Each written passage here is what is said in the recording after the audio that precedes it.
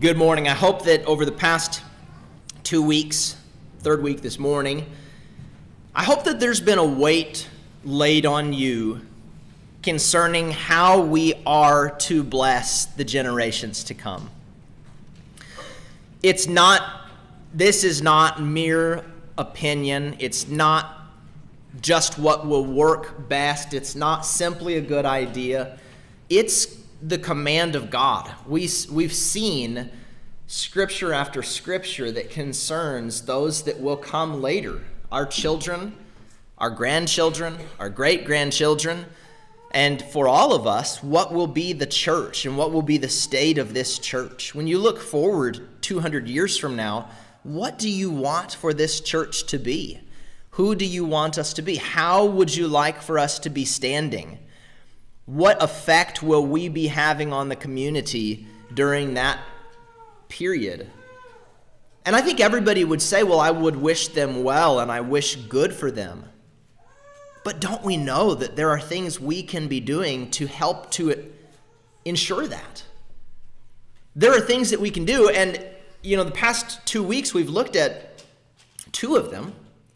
The first one is fight the battles that are on our doorstep right now.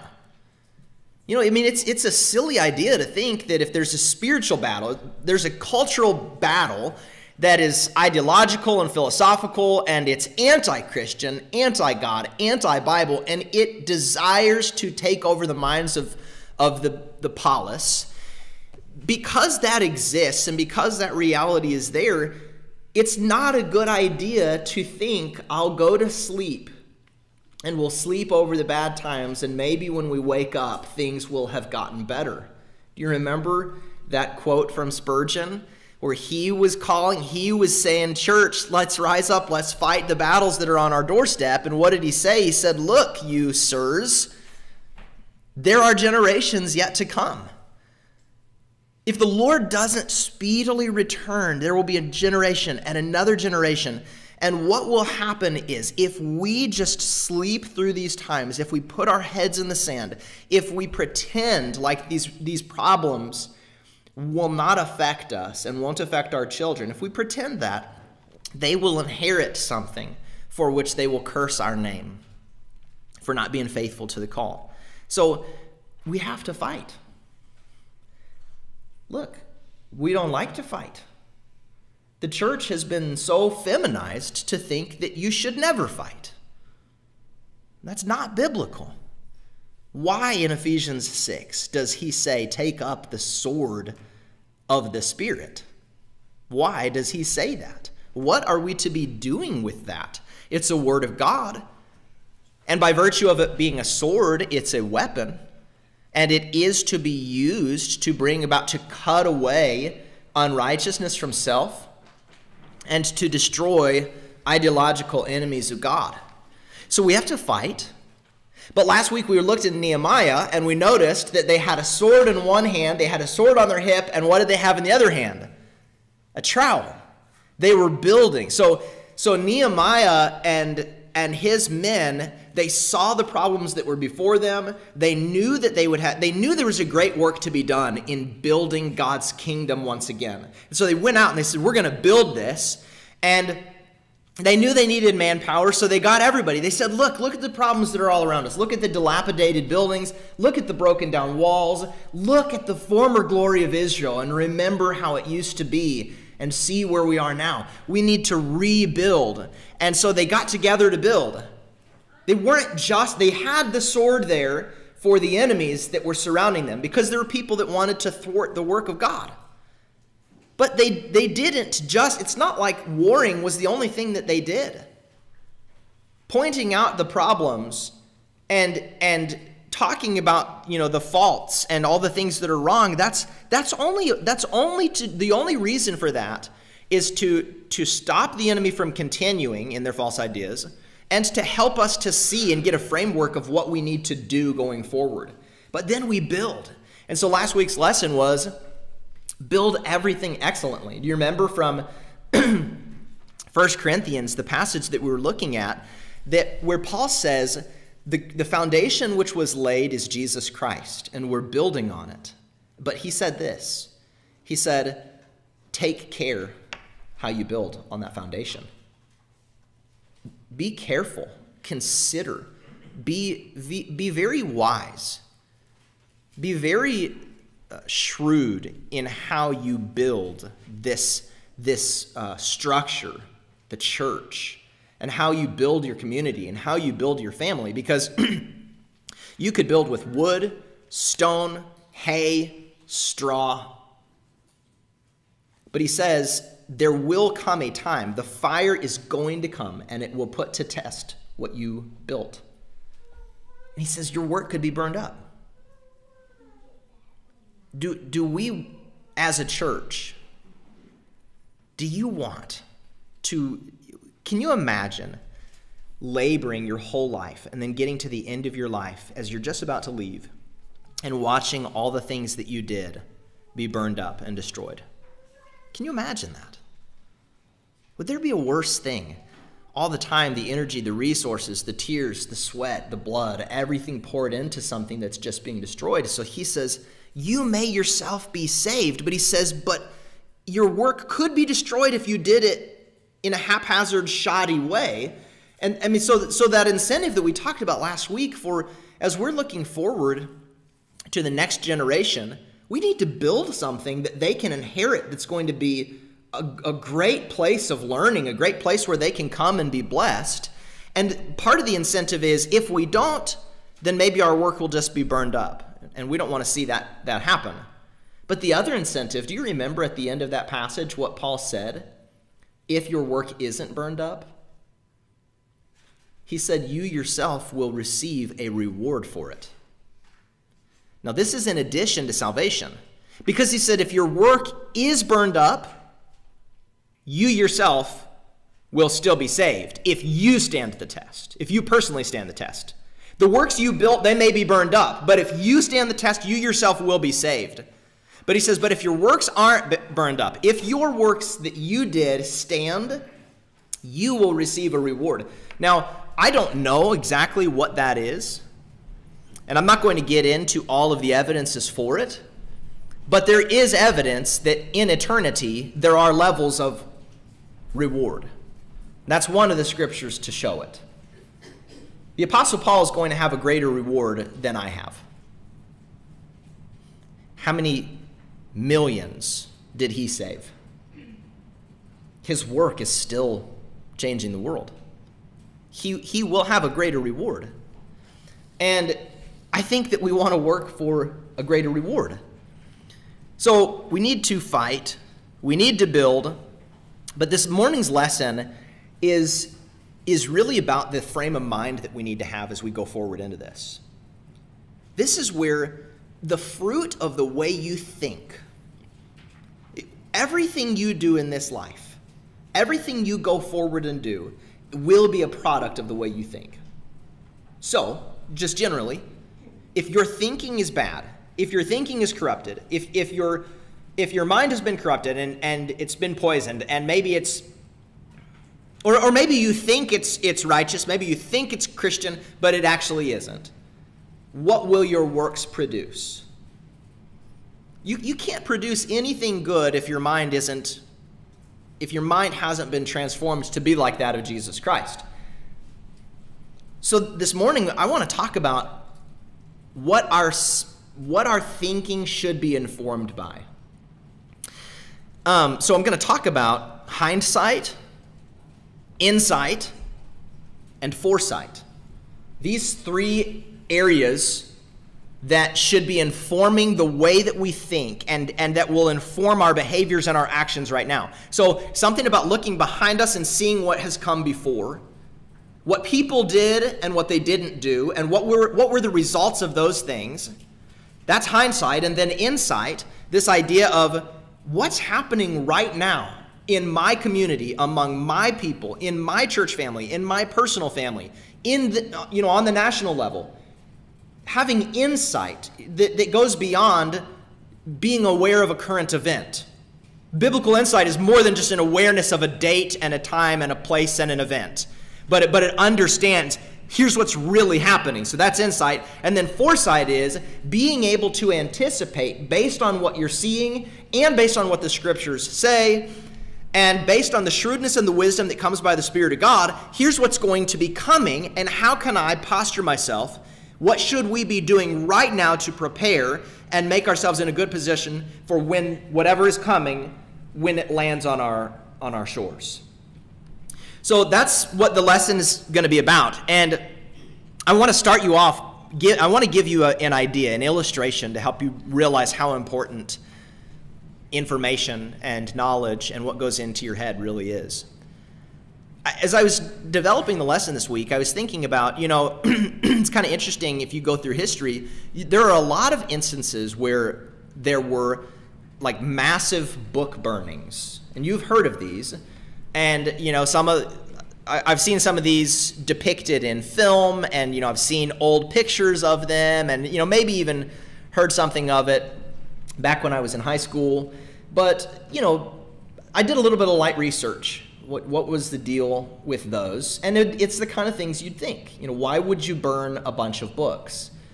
Well, one of the chief ones is whoever was the power, whoever was the authority, saw the ideas in those books, whatever that literature was, as being, something that was a threat to what they were trying to do with the people. So if I can destroy that book, if we can burn all of these books and just get rid of them, then these ideas can no longer inform the mindset of the people. It's the same idea behind why there would be people that tried so hard to destroy the Bible.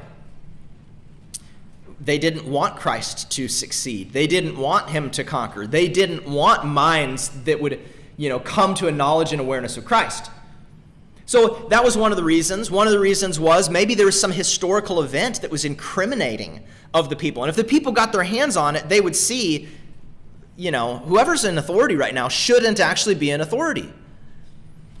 It's really easy to change information. You don't even need to burn books now, because you can just change websites, and you can change information that's present, and you can just delete thousands of emails, and there's a little, and then it's gone. We've got politicians that do that kind of stuff. Oh, it didn't happen. I just deleted those thousands of emails by accident right before the information was about to be incriminating of me. Right? So we see this. Information, having a broad understanding of what's happened is so profoundly important. So when I was researching this, I came across a speech by a Nazi leader named Joseph Goebbels. And he had something to do with the war economy in Germany. He was one of the chief people that Hitler had in charge of that, in charge of developing an economy that was built and geared for war. Joseph Goebbels, so the Battle of Stalingrad had ended, which was a really important location. The Soviets had won. Germany was now kind of behind. It really tipped the scale in favor of the Soviets after the Battle of Stalingrad had been completed. And so Joseph Goebbels went, and he gathered together this massive audience of Nazi fanatics that was there. And he delivered a ridiculously long speech. I did not read all of it, but I read pieces of it after another piece of information had led me to this speech. And I want you to hear what Joseph Goebbels said. So he's trying to get, everybody knows the severity of the war right now. This is 1943, and they know we could lose this war now. All this effort started in 39, I think. All of this effort for these past years of fighting could be for naught if we don't get everybody on board and make the most out of what we're doing here. So Joseph Goebbels gave this message, and I want to give you a couple snippets from it. And I hope you'll see the point. He said, the National Socialist government has both the moral and political duty to oppose such attempts, if necessary, with draconian penalties. Now, you'll see the context of what he means. He's talking about people that are not fully on board with the war. They're just using their time idly. They're just going about living their lives like you'd like to live. And so he's saying we're going to oppose that, if necessary, with draconian penalties. You probably heard the term draconian over the past couple of years. There are therefore a series of measures that take account of the war's optics. We have ordered, for example, the closing of bars and nightclubs. I can't imagine that people who are doing their duty for the war effort still have energy to stay out late into the night in such places. We've also closed luxury restaurants that demand far more resources than is reasonable. It may be that an occasional person thinks that even during war, his stomach is the most important thing. We can't pay him any heed. Countless luxury stores have also been closed. They often offended the buying public. There was generally nothing to buy, unless perhaps one paid here and there with butter or eggs instead of money. What good do shops do that no longer have anything to sell but only use electricity, heating, and human labor that's lacking everywhere else, particularly in the armaments industry? It is, for example, intolerable that certain men and women stay for weeks in spas and trade rumors, taking places from soldiers on leave or from workers who are entitled to a vacation after a year of hard work. On the other hand, and I'm cutting out pieces along the way. I want you to see, close this, close this, close this, close this. Keep people from gathering in these places. On the other hand, and here's the key. Please understand this. On the other hand, the government is doing all it can to give the people the relaxation they need in these trying times. Theaters, movie houses, and music halls remain in full operation. The radio is working to expand and improve its programming. We have no intention of inflicting a gray winter mood on our people. That which serves the people and keeps up its fighting and working strength is good and essential to the war effort. Close down. Why would you have a people that want to close down everywhere where people gather to converse? And keep all the places open where there's no conversation, but you're being passively fed information by somebody else. You just sit there, be receiving of information. Receive the movie, which the films at the time were full of propaganda. You're talking about ramping up the radio so that people can get the propaganda. There are wicked forces that are demonic and that are from Satan himself. And what they do is they get into Disney Channel and they get into CNN and Fox News and all of these media outlets. And what they do is they cast these messages, and we sit there and we listen to them and we receive them. Why would the Nazis stand to gain by closing all of the doors where people speak and leaving open all the places where people merely receive information? It was so that they could control the narrative, keep conversation from happening that would thwart and shut down maybe the bad policies and ideas that were spreading, and open people's minds by repetition to bad ideas. This same thing happens today. I wonder where we get most of the ideas that we esteem as valuable. We might have gotten them from a parent.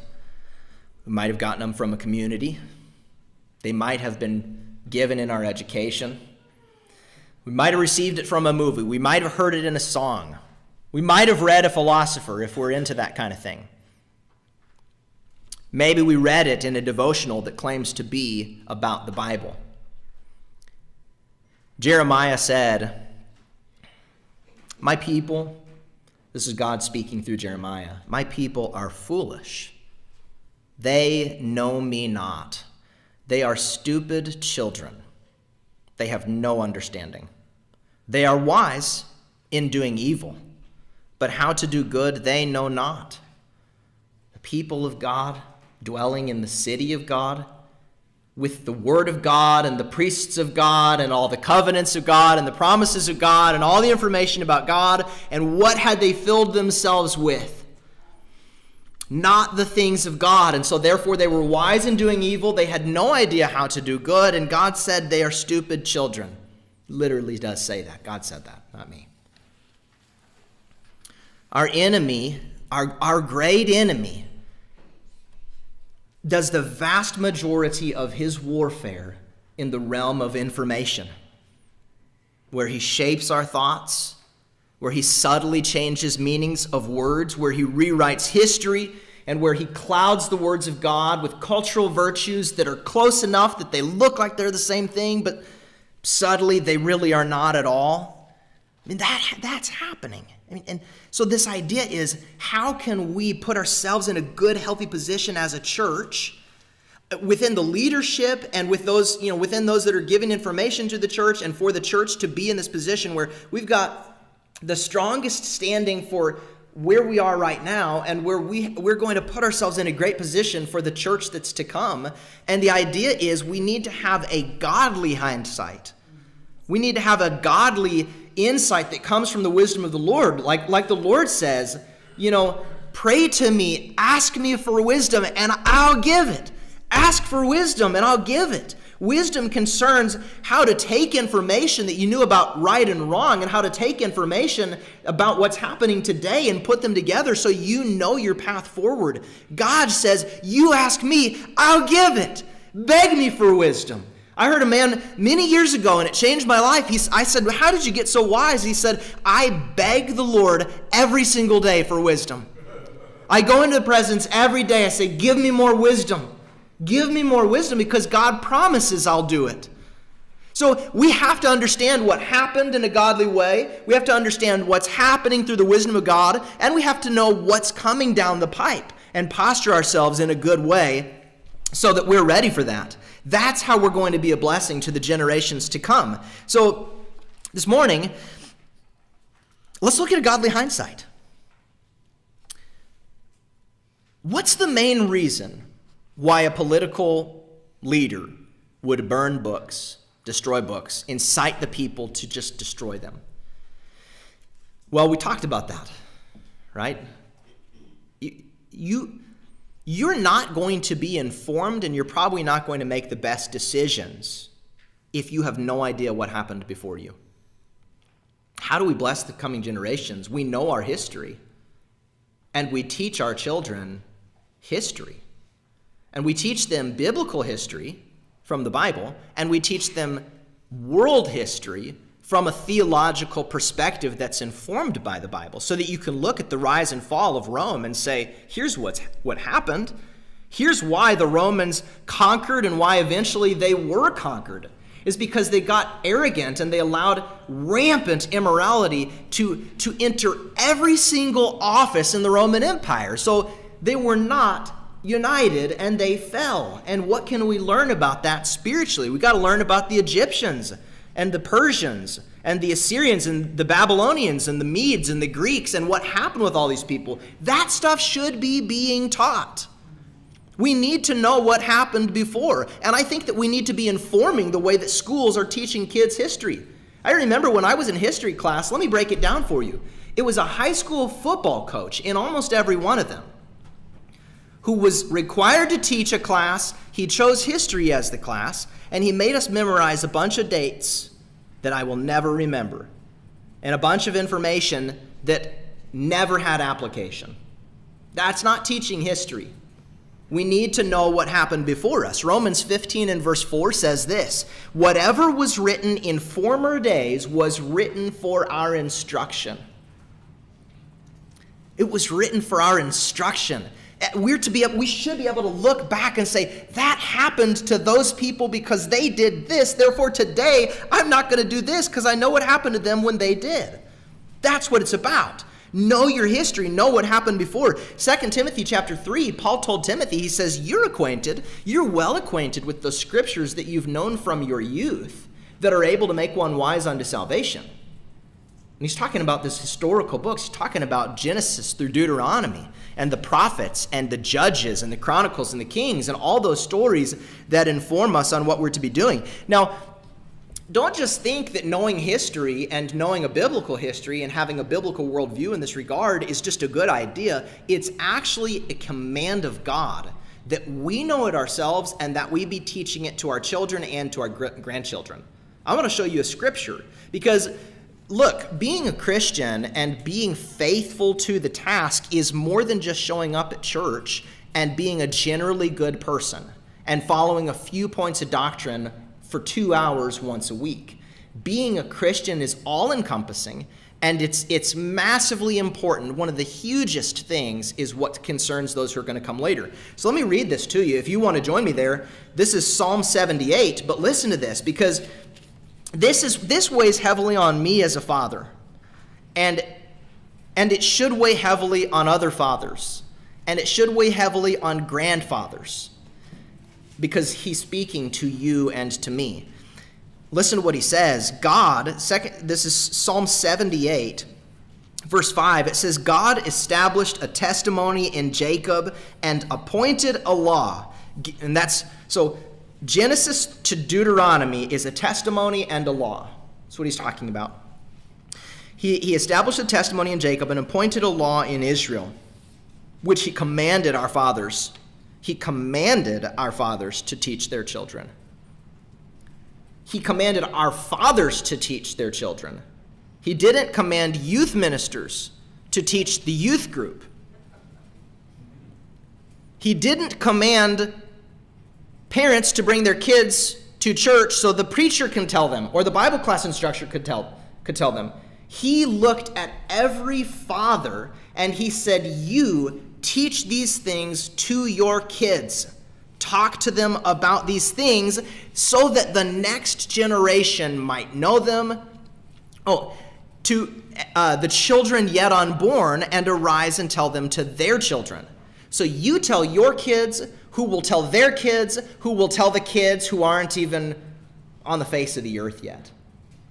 He's thinking forward, and he's saying, teach it, teach it, teach it, so that they should set their hope in God and not forget the works of God. Notice this is forward-looking and it's backwards-looking. So that they should set their hope in God, looking forward to what's to come because of the promises of God, and not forget the works of God, which is going to keep them on that straight path, but keep his commandments. And that they should not be like their fathers, a stubborn and rebellious generation, a generation whose heart was not steadfast, whose spirit was not faithful to God. So God is saying, this is a command. I command you, dads, teach your kids. Teach your kids. Talk to them of these things often and look back. Keep looking back at what happened. Keep looking back at these things so that we wouldn't be like their fathers. Now, this is the principle of doctrinal hindsight. And the fact is that having a godly understanding of the things that have happened before us helps us to not make the same mistakes. It helps us to avoid the pitfalls of those that came before us. There's no wiser pursuit than to study biblical history. So he's commanding us to do this. And so this morning, the word of the Lord, and I'm just reading it, the word of the Lord is commanding fathers in here. It doesn't matter how old your kids are. Teach them these things. And it's commanding grandfathers to do the same. So listen to what he goes on to say. This is verse 9. The Ephraimites, and because look, I don't understand why saying things like, why churches don't spend more time saying these things that concern the eternal souls of our progeny. Because we would say, I love them. We would say, I want what's best for them. We would say, I want what's good for them. But we live in ways that shows that we're not. Really and truly. And I understand it's better to hear, or so we think. I was listening to a guy the other day named Joel Beakey. And he's written a lot about the Puritans. And kind of the way that they thought about things. And he was talking about his dad, who put him on his knee. And his dad would say, what's better? What's better? A piece of good news or a wisdom or instruction? Which of these is better? And he just said, well, Dad, I don't know. And his dad said, wisdom and instruction. Because a piece of good news may change your moment, but wisdom and instruction is going to guide you in everything that you do going forward. The majority of preaching that's going to be valuable for us is going to be instructive. It's going to tell us about things that we need to hear, because here's history. Here's what the psalmist says. He says, here's why you teach it. You want to know the weight. You want to know the reason. You want to know why this is so important. He says, because the Ephraimites, this is the people from Ephraim, armed with the bow, turned back on the day of battle. They did not keep God's covenant, but refused to walk according to his law. They forgot his works and the wonders that he'd shown them. They did not know their history. In the sight of their fathers, He performed wonders in the land of Egypt, in the fields of Zoan. He divided the sea and let them pass through it and made the waters to stand like a heap. In the daytime he led them with a cloud and all the night with a fiery light. He split rocks in the wilderness and gave them drink abundantly as from the deep. So God made rocks to open up, just a rock on the ground, and water poured out of it. It's amazing what God did. God showed them this. They saw these things, but they forgot them. It says, yet they sinned still more against him, rebelling against the Most High in the desert. They tested God in their heart by demanding the food they craved. They spoke against God, saying, can God spread a table in the wilderness? He struck the rocks so that water gushed out and streams overflowed. Can he also give bread or provide meat for his people? Therefore, so listen, they're complaining. God had just brought them through dry ground in the middle of a sea, delivering them from the Egyptians behind them, bringing them to the promised land in front of them. He delivered them. He gave them safe passage. They're walking through the wilderness and they're thirsty. God strikes open a rock. They get water, and still they don't believe. Still they'd forgotten what those things before them implied. And so God, when they're complaining about bread and meat, it says the Lord heard he was full of wrath, and a fire was kindled against Jacob, and his anger rose against Israel because they didn't believe in God and did not trust his saving power. But here's the thing. The psalm goes on to say that the Lord, in great patience and forbearance, did provide them bread, and he did provide them meat, and he gave them those things they asked for, but then they forgot those things, and they rebelled again. And so it says, in spite of all this, in spite of all these things, verse 32, they still sinned. Despite his wonders, they did not believe. So he made their days vanish like a breath and their years in terror. Church, look at those precious little ones.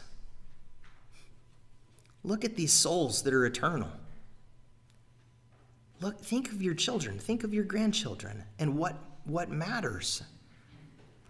That gives me chills. It brings tears to my eyes to think of it, of my sons or daughter. He made their days vanish like a breath and their years in terror. This is what happened because the Lord showed his way and they didn't remember it. Remember, why did they keep disobeying? Because they kept forgetting. They kept forgetting what God had done. They stopped looking back. This is a passage that's saying, grandfathers, and I know there's a lot of you in here, it is not too late to do this. It isn't. Take those little grands, put them on your knee. And this passage is actually saying, rather than talking to them about their sporting competition or their dance recital, or how they're doing in school, or something that's going to be ultimately meaningless, he says, put them on your knee and say, let me tell you a story about our great God who delivered Israel from Egyptian bondage. Let's talk about his great power. That's what he's saying. Grandfathers, do that. Put them on your knee and tell them a story of history and say, look at what happened to them when they forgot these things. And look them in the eyes and say, don't you ever forget your great God. A godly hindsight is so profoundly important. Godly insight, what's happening right now, is also. Let me read you this word it blows my mind. This is from 1 Chronicles chapter 12, and I'm just going to give you pieces along the way, but David's mighty men. One of my favorite things in the Bible is mighty men. I was telling Judah the other day about these men that came maybe from Benjamin, and it said that their faces were like that of a lion. And we'll read this in just a second. It says, these are the men who came to David at Ziklag. Well, he could not move about freely because of Saul the son of Kish. And they were the mighty men who helped him in war. They were bowmen and could shoot arrows and sling stones with either the right or left hand. They were Benjamites, Saul's kinsmen. Read these stories to your boys. These are awesome, man-forming, masculine, testosterone-producing stories. Read them to your boys. They need to hear these stories. From the Gadites, there went over to David at the stronghold in the wilderness. This is one of my favorite things. Mighty and experienced warriors, experts with shield and spear, whose faces were like the faces of lions, and who were swift as gazelles upon the mountains. The Gadites were officers of the army. The least was a match for 100 men, the greatest for 1,000. One man against 1,000. So this is the original SEAL Team 6. If you know what that is. But these guys were awesome, equipped warriors who were experts in their craft. And you see that all these great men are crowding around David, men that were willing to fight, men that were courageous to fight, men that understood the reason for the fight, men that were equipped and had the skill set to be able to effectively fight. Thousands of them gathering around David saying, "You're going to be king. We've got your back. Let's go forward and let's build the kingdom and let's do this together." But notice this. It wasn't just skilled men, because one of the most amazing things is down in verse 32, it says of Issachar, men who had understanding of the times to know what Israel ought to do. 200 chiefs and all their kinsmen under their command. So you got mighty men, skilled men, valiant men, courageous men, men willing to fight for the cause that they knew was a good cause. And the Lord did not just keep them in that. The Lord bestowed upon them 200 chiefs of Issachar, who it says had an understanding of the times, so that they might direct Israel what they should do. You may have all of the power, you may have all of the force in the world, all the manpower, all the skill sets. But if there's not godly wisdom at the top that's directing and giving insight to what's going on, it's going to be a fruitless effort. We need to know what's going on. Karl Barth said, "Take your Bible and take your newspaper and read both, but interpret the newspapers through the Bible." And what I see today is that there's many that have both. They're reading the newspaper, doing nothing with the Bible, or they're reading the newspaper and letting it be the thing that informs the Bible. Socially, you're seeing this happen right now before our eyes on what's playing out. Social media regarding abortion, regarding homosexuality, regarding the radical gender ideology, regarding all of these things. You're seeing this happen. So you must know both. You must know what's happening, and you must inform current events through what the Scripture says. So let me give you one little piece of insight. We must have a godly insight. Let me just give you one that I think we need to be very keenly aware of. So please hear this.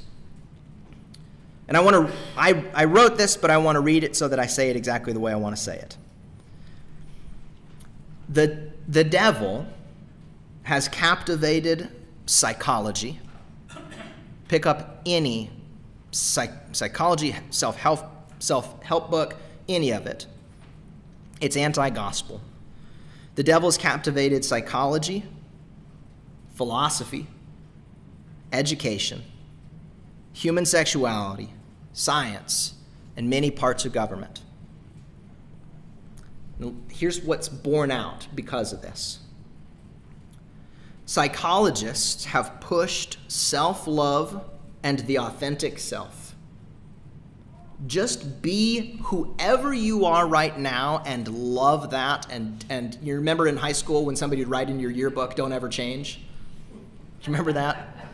Man, I got some of those written, and I think, man, I'm nothing the same, and I'm so glad that I'm not. We should change. So my authentic self at 17 needed to change a whole lot.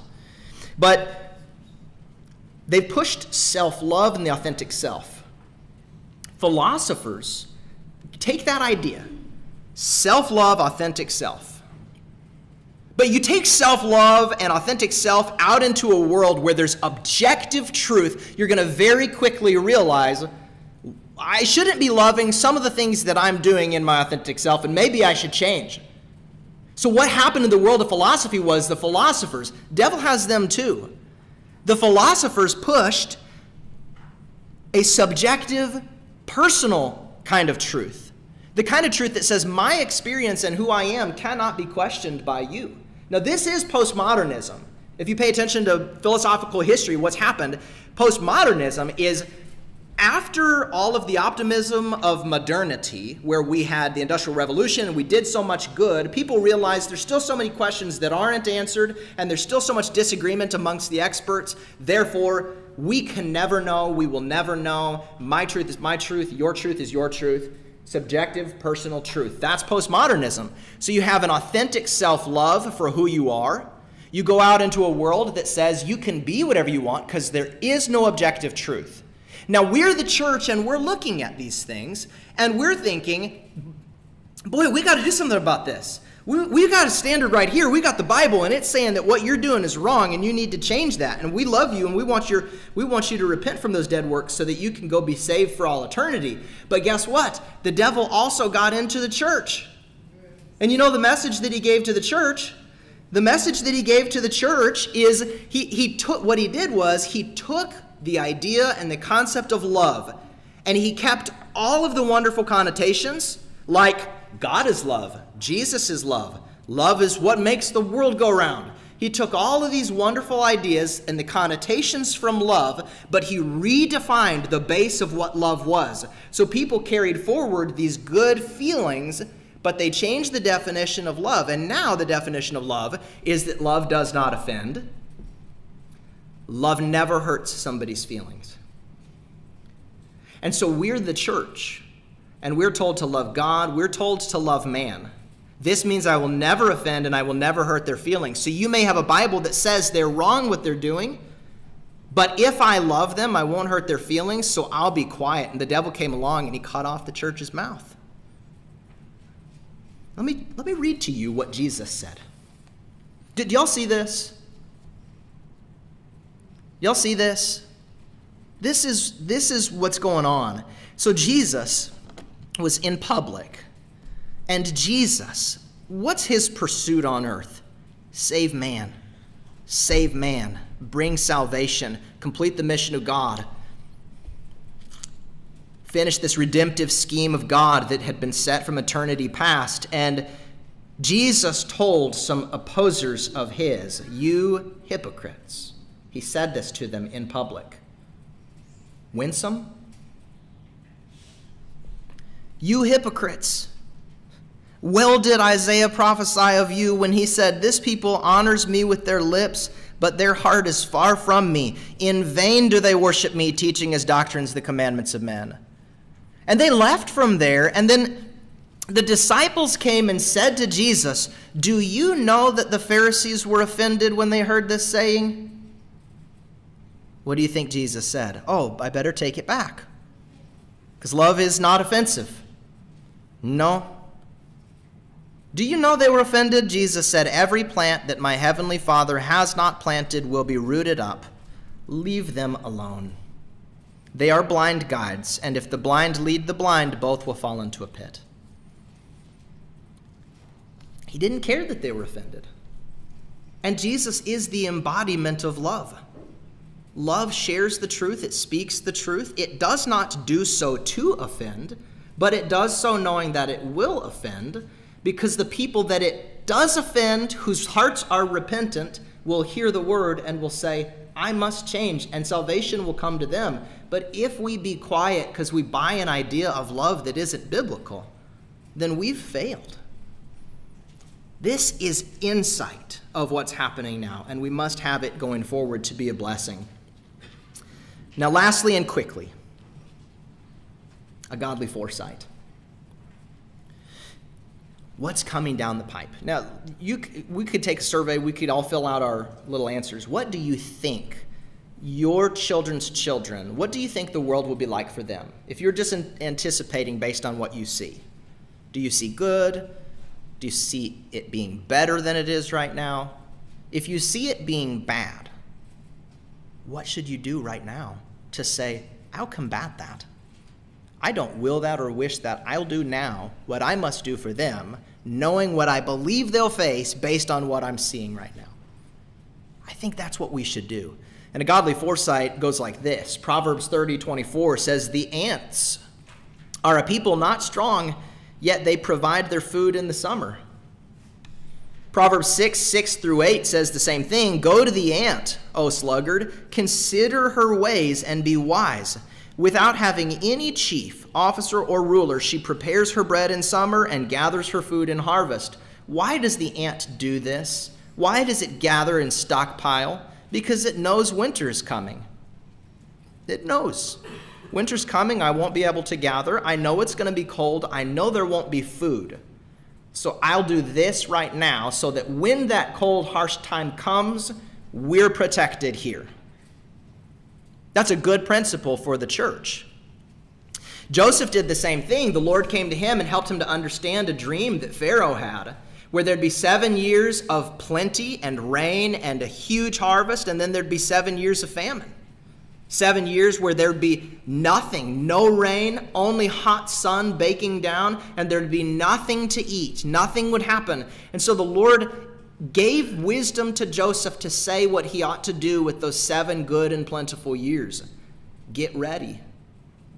Do what you must right now to prepare for what's coming. Isn't that a godly principle? So here's what's coming down the pipe, or some ideas to help frame it.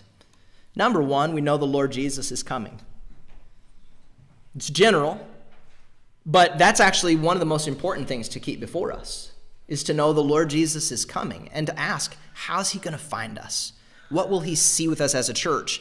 And you remember that story, the parable that Jesus gave just before he was about to leave this earth, about the person that was given, 5 talents, 3 talents, and 1 talent.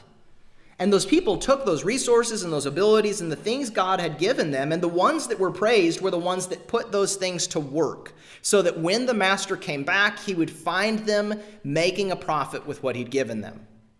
But there was the one person who knew that there were going to be hard times ahead. He knew that Jesus was going to be retributive in his justice. And so they said, I took what I had and I buried it in the sand and I did nothing with it. But I still have it. You can have it back. How were they found by the Lord? Did he say they were faithful because they still had the one thing they were left with? They weren't faithful, were they?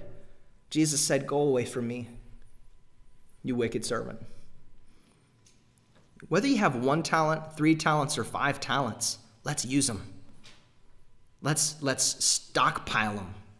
There's a lot of good brains in here, a lot of good hearts in here, a lot of good knowledge, a lot of good wisdom, so many different abilities in here. How can we collaborate it and bring it together for the greatest good so that we're found faithful by the Lord to say we had this many talents and we went and we did this with it? Know that there will be hard times. We can see it coming. The scriptures speak of it, and history repeats it. Know that if Jesus doesn't speedily return, there will be another generation. This is looking down the pipe. Another generation's coming. So we know these things. Look at the perimeter of our nation, the problems that's being faced on the perimeter, and use your wisdom to say, how long will it be before those things encroach and come here? Look at trends. What trends have happened in your lifetime? What things have you seen happen? Are we better in certain trends than we were 50 years ago? Fathers, anticipate what fruit your family lifestyle will have on your kids' eternity. Again, I was listening to Joel Beakey. He wrote about the Puritans, and one of the things of the Puritans was, now you can have we'd take issue with some of the things about them, but there's a lot of good that we can say about them as well. They transformed the world. They were really and truly a very proactive and upright people who did a ton of good. And you know what was central to them? What they believed was the most important thing? Having family worship every single day. Family worship. They believed that in your homes, you should be having family worship every day. Because the idea is, your kids, if they don't see God brought into everyday life, they'll think that all God is this little, thing over here on the perimeter. And so they sang together, they prayed together, they studied the scriptures together every single day. And I want to call the church to do the same thing. The scriptures call us to it a lot, but look forward and say, fathers, is what I'm doing right now going to make my kids faithful in 30 years, 40 years, 50 years after I'm gone, so that I can look on them in my deathbed and say, I'm innocent of your blood. I shared with you. I brought you before Jesus every day. This is what we're called to do, and it's a beautiful thing. And we can learn from past mistakes. And we can start now, and we can go forward and build a kingdom. That was a long sermon. I'm sorry, but I'm not. Yeah. We got to have a godly... I love this church. I love you guys. We're all in. We believe in this place. We believe in this church. And I know I do a lot of instructive type stuff, but I cannot say enough good about you all. I can't say enough good. Everywhere we go, people ask about this church and this family and these people. I've never met a more loving, Christ-centered, outward-focused group. When somebody's hurting, y'all get on it. I mean, I'm learning lessons all the time. And to be honest, that's an area where I really need to improve. I can get my mind into books and do a lot of reading and know about what's going on. But I'm learning from you guys about how to be a servant in the everyday stuff that just has to do with life. There's so much good, and we can do so much more. So let's look back, let's look in, and let's look forward by the help of the Lord, and let's prepare for the next generation to come. Let's stand and sing. Yes, sir.